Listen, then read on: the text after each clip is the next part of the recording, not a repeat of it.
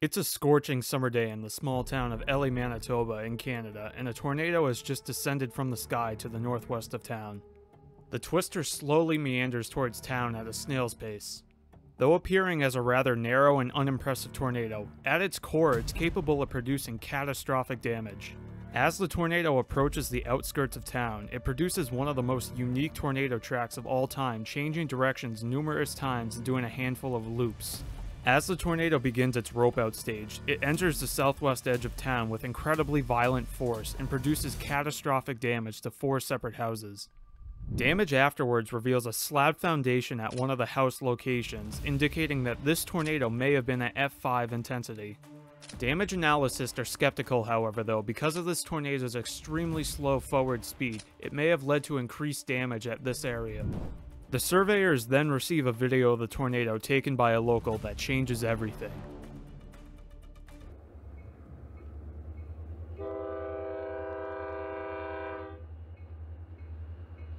It's June 22, 2007, in the small town of Elie, Manitoba. Elie is an extremely small town with less than 1,000 residents located about 20 miles west of Winnipeg. The weather on June 22nd is just about as unbearable as it gets. Temperatures have rose well into the 90s with dew points into the 70s. Upwards in the atmosphere, a moderately strong jet stream and low pressure system approached the area from Saskatchewan throughout the day. A warm front was situated just north of town, allowing for the incredibly uncomfortable air to filter in. The accompanying cold front was located just to the west of town by Lake Manitoba and extending into Saskatchewan. To make the situation even more interesting, there's a lake breeze boundary that is present south of Lake Manitoba. There is also strong wind shear in place which causes thunderstorms to spin, meaning that pretty much all the elements are in place for a severe weather event. There's one possible hindering factor though in the form of a cap that is in place. A cap is a level of dry air a few thousand feet up in the atmosphere that can inhibit thunderstorms from forming altogether. However, if there's enough lift or say an extra boundary or something located nearby, it could act as a focal point for storms to form later. The aforementioned lake breeze boundary that was located just to the west of Elie would do exactly that, and thunderstorms would begin forming on it in the mid to late afternoon. Storms began to form in the region just after 5 o'clock local time along the cold front with help from the lake breeze. At 5:40 p.m., 2 separate supercells developed to the northwest of Elie and moved southeast towards town. A third supercell formed about 40 minutes later to the southwest of the other 2 storms. All the storms were now moving southeast at the incredibly slow speed of 10 miles per hour. The 3 separate supercells would soon thereafter begin to interact with each other and merge, which would begin an aid in tornado genesis. At 6:25 p.m., the tornado first touched down just to the north of the Trans-Canada Highway. The tornado initially moved southeast, but soon thereafter began its wildly erratic track and passed over the highway. As the tornado passed over the highway, it would pick up and toss a semi-truck and tractor-trailer, leaving the driver shaken but unharmed. After initially moving southeast, the tornado turned sharply to the east, then south, and then the east again, all within the span of 1 mile. The tornado then made another sharp turn to the south, impacting the town's flour mill, and then did a very slow 360-degree loop back over the mill. While impacting the flour mill, the tornado was at F2 strength and caused upwards of $1 million in damages. At the mill, multiple semi-trucks were overturned and the mill's walls were blown inwards. Also at this point, the tornado began to expand its width slightly to 55 yards. After doing its loop, the tornado continued moving south, parallel to Jansen Road. Also at this time, the tornado weakened slightly to F0 intensity, but also expanded its width to 155 yards. After reaching the intersection of Jansen Road and Road 61 North, the tornado made another abrupt turn to the east and headed directly towards the southwest edge of Elie. Unfortunately, the tornado would not deviate its track again before hitting the southwest edge of town with ferocious intensity. While approaching town, the tornado rapidly strengthened and was now at F4 intensity or higher.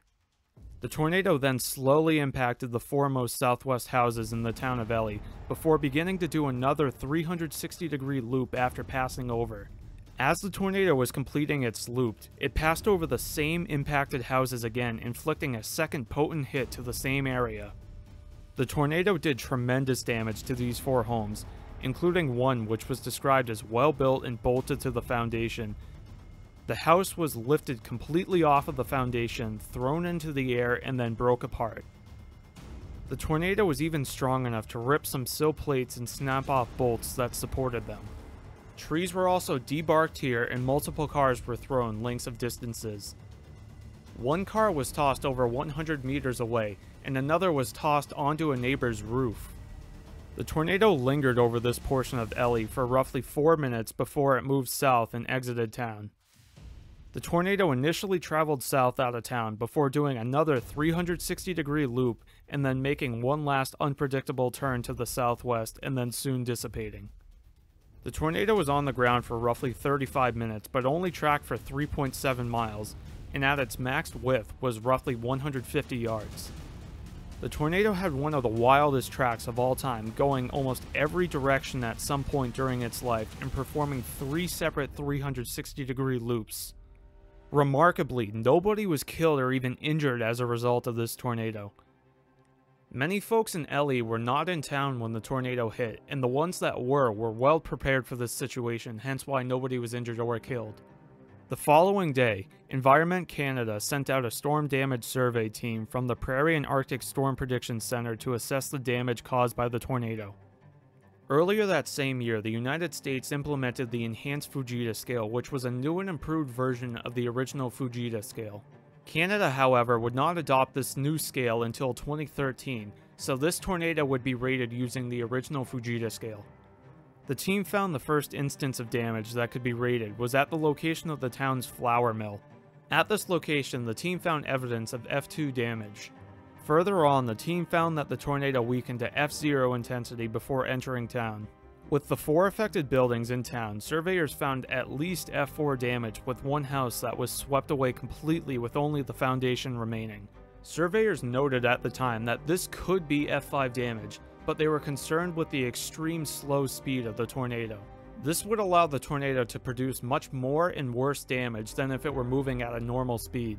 Even though the damage at this one location supported F5 intensity, surveyors were convinced that this was because of the extreme slow forward speed of the tornado, so they issued an F4 rating. The initial F4 rating would last a few months until September of 2007.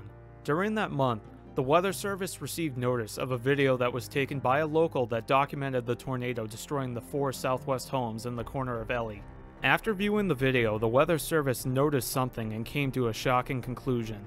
In the short video, you can see the tornado pick up, throw, and rip apart a full house in the air.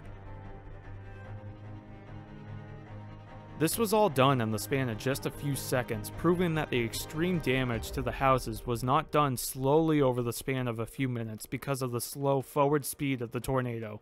After seeing this video, the Weather Service determined that there was now enough evidence to upgrade this tornado to F5, and the upgrade was done formally on September 18, 2007. Afterwards, the survey team even mentioned that the damage done at this location would have qualified for EF5 intensity had Canada been using the EF scale at the time, showing how truly powerful this tornado was. The Elie, Manitoba tornado was unique in many facets, including its look visually, how fast it was moving, and the bizarre path that it took. When you envision what a F5 or EF5 tornado looks like, you expect a huge tornado that makes you cringe with fear, which is certainly not what the Elie tornado looked like, with a max width of only about 150 yards. Another typical characteristics of strong tornadoes is that they're relatively fast moving, which once again the Elie tornado does not fit into that category, as it had a top speed of only 10 miles per hour. Finally, the path that this tornado took was one of the least predictable and most bizarre that any tornado has ever taken, with the tornado doing 3 separate loops and traveling in almost every cardinal direction at some point in its life. All of these very unique features make the Elie, Manitoba tornado of 2007 one of the most unique and interesting tornadoes of all time. And that's going to wrap it up for this video. I hope you guys learned something, and thank you so much for watching.